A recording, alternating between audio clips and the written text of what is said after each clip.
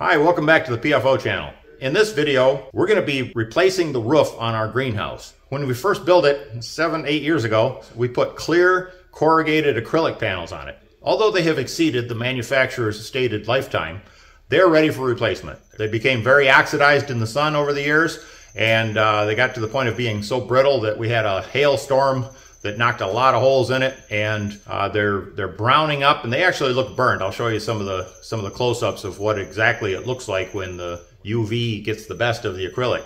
We're going to be replacing it with clear polycarbonate corrugated panels. Those are supposed to have a much longer lifespan. It's a 20-year warranty, but it says it'll last 5 times longer than acrylic, so that would be much beyond the 20 years, but we'll take the 20 years if we can get it. So we hope you enjoy this video. Please like, subscribe, comment, and share. Thanks a lot.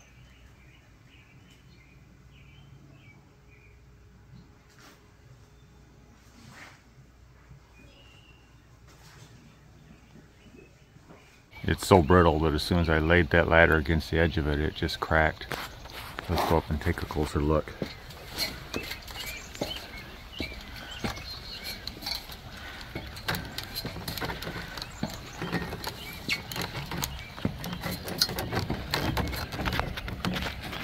Yeah, this is just a real mess. It has gotten so brittle. It just breaks right off. Actually, it looks like it's been burned.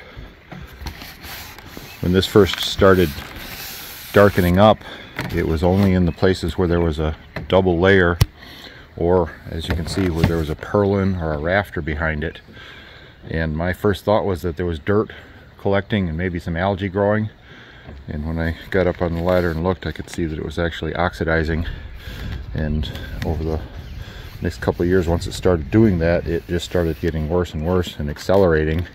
And you can see that it's pulling right away from the screws, and it's splitting, and it's curling. Let's see. Yeah, here's some of the, here's an example of one of the hail holes. The hailstone just smacked it, busted it right through, and that's on the north side, which had less sun, and you can see it started off with a milky coloration, and then it started darkening up, but this is at a much lesser stage of oxidation than the south-facing slope. It has exceeded its life expectation. It didn't start curling like this, I think, until the 6th or 7th year. So it doesn't owe us anything. It's beyond its useful life, and this is what it looks like when it gets to that point.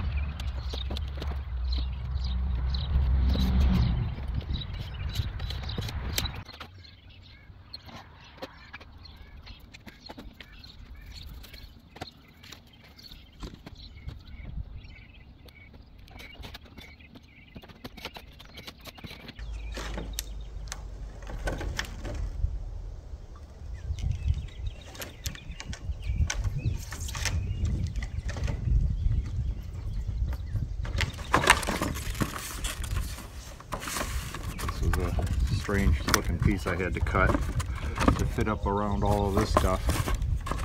So I'm using it for pattern. I gotta be careful to take this apart and not crack it. Anything that has to strip through this special cut was caught by this other one that was underneath it. And it looks kind of goofy, but it has kept the water out for several years now.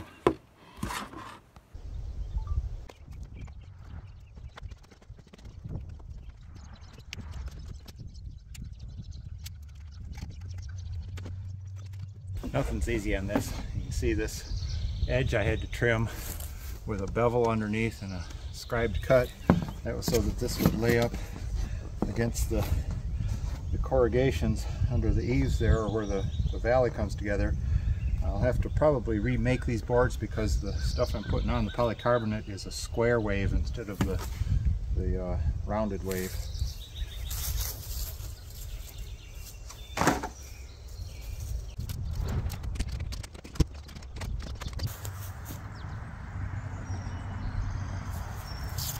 Alright, that's the front side.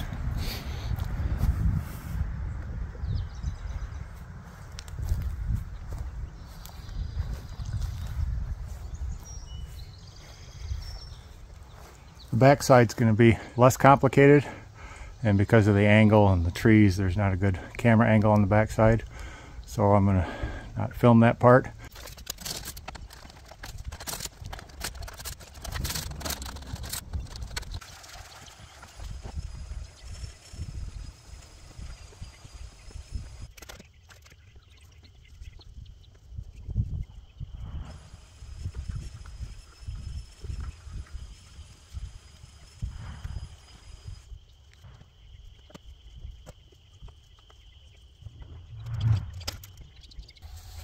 Alright, day 2. Got to do some more painting and then start putting up the roof, the new stuff.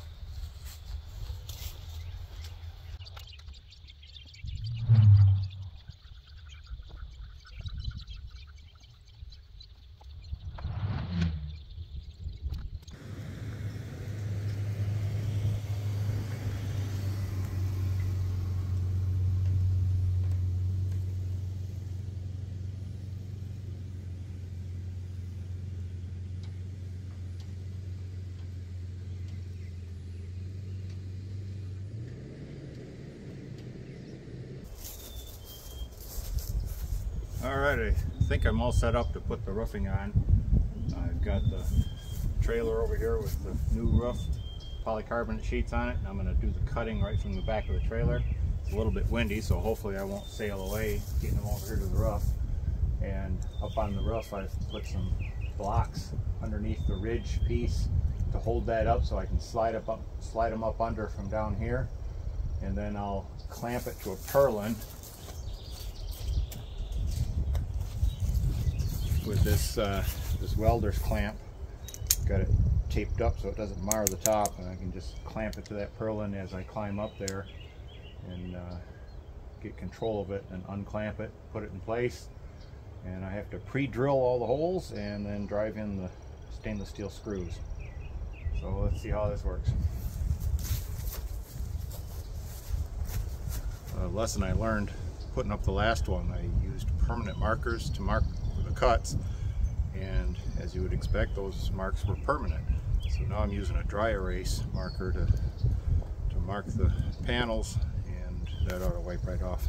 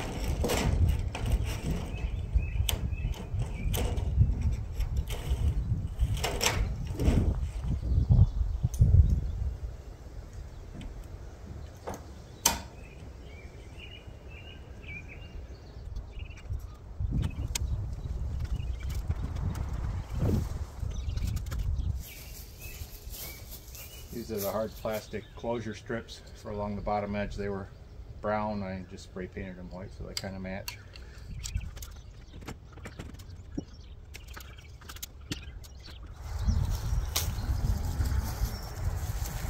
And these are gray, but these are not going to show. These are going to be tucked up under the ridge, keep dust and whatever from blowing up the channels and coming in along the ridge beam there.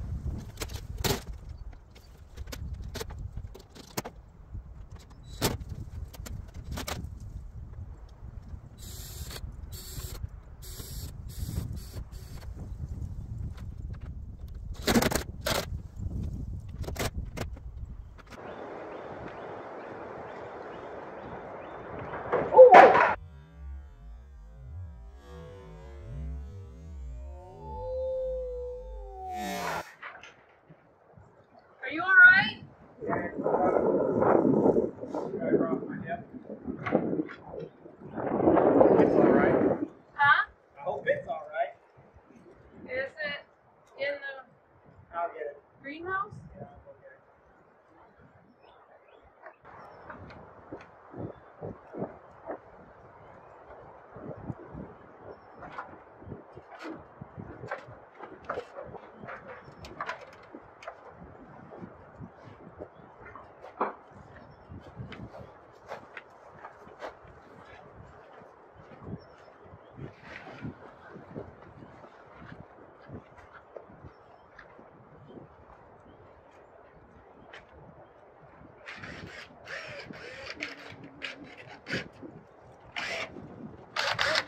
Okay, that just fell right on the concrete. It hit right on the point, so the point took most of the force of it, rather than some plastic. Still works.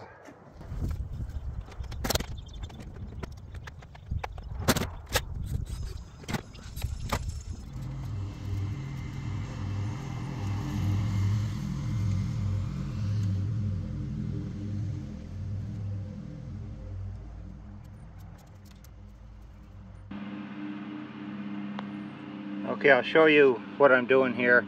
I've got the roofing lined up with the edge of a piece of plywood, and I've got the miter gauge set so that the blade of it is between the plywood and the roofing, and it's on my mark. That way I can lay the straight edge over top of that and align it with the blade looking through the polycarbonate, and that'll give me my line.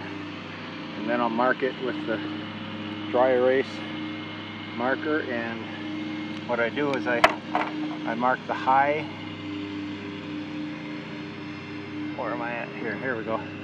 I mark the highs, the lows, and the slopes. If I'm doing a straight across cut, I only do the highs and the lows, but it's kind of a strange angle going across this on the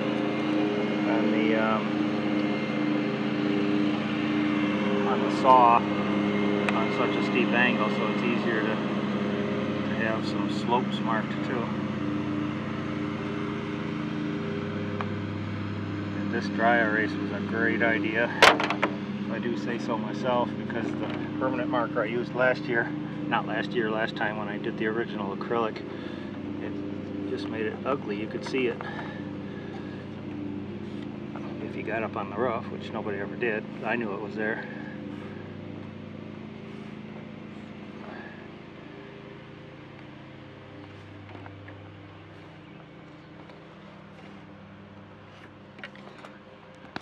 Okay, I need two hands, so this video's over.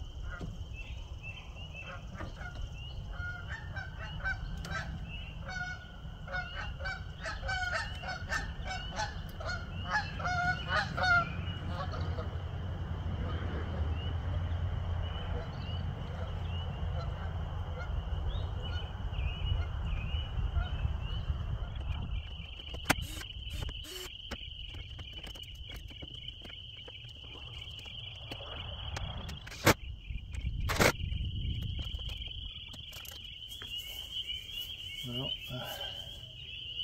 didn't get it done today. Got tomorrow to button it up and get it cleaned out and get the party table set.